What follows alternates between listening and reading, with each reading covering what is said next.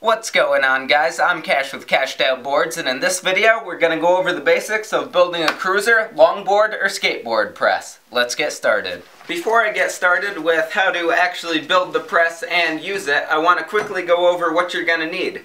So as you can see, it's very basic materials.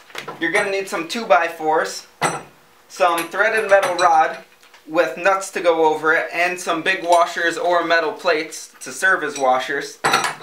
Some scrap pieces of wood that are pretty thin, and some additional just scrap pieces of wood to make the kicktail press with.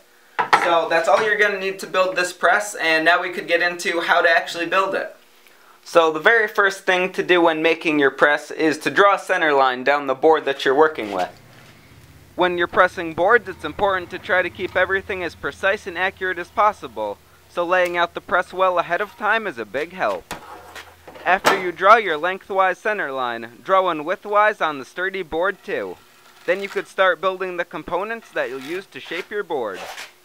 If you want a kicktail, you'll have to build a wedge. I used some scrap plywood and 1-inch thick maple to do this.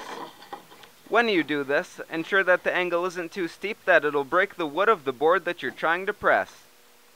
Also, for all the parts and components of the press that will be pressing the wood of the actual board that you're making, make sure that it's perfectly smooth, so that way it doesn't indent and ruin your board. Now that you've got all you need to press your kicktails, I'll show you how to add some concave. I rip thin strips of scrap wood on a table saw, which I run lengthwise on the outsides of my press. The thinner the strip, the less concave your board will have. The thicker the strip, the more it'll have.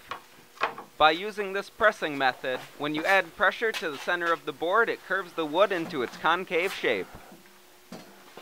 Once all your shaping press components are done, attach them to your sturdy baseboard. I use screws so that I could adjust my press if necessary. Again, make sure that all the surfaces are perfectly smooth. This means countersinking for the screws so they don't stick out. Now it's time to add some pressure to shape your board into its final shape. To do this, I essentially make giant clamps using threaded metal rods and 2x4s. Cut holes in the 2x4s slightly wider than your baseboard to run the metal rods through. Then put one on the top side of your press and one on the bottom, running the rod with washers and nuts through.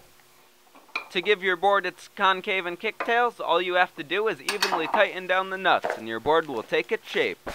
Making a press that uses this style of clamp actually allows for a surprising amount of pressure, so you could get lots of concave and nice kicktails on your boards. You might have to add extra shims and clamps to give your board that perfect shape and avoid delamination, so get creative. Also, keep in mind that this method is not just limited to boards with concave and single kicks.